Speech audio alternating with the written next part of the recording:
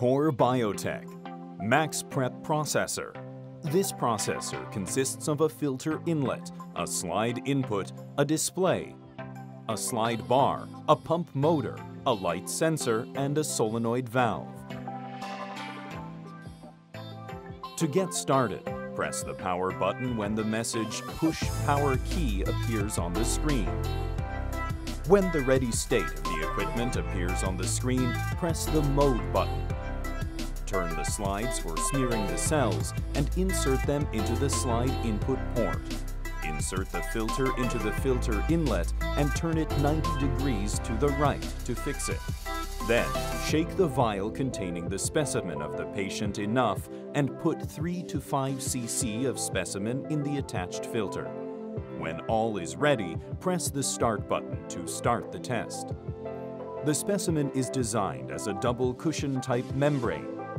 When it is inhaled, unnecessary debris is filtered on the upper mesh, and the cells in the specimen that are required for inspection remain on the membrane at the bottom and are smeared on the slide. After the upper cap and lower cap of the filter in the upper and lower membranes are separated and the slide is moved to the center, the membrane of the lower cap on which the specimen is located is lifted to uniformly smear the cells on the slide. When the buzzer sounds to indicate the completion of the operation, remove the filter by turning it 90 degrees to the left, remove the slide, and complete the test. The process of all these tests is a new test for double membranes. The filtration method and the precipitation method are performed at the same time, which is more accurate than the existing methods.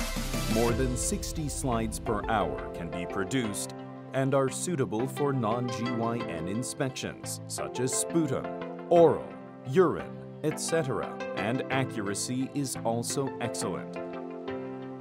Thanks to its compact size, it can be easily installed anywhere, as well as on clean benches.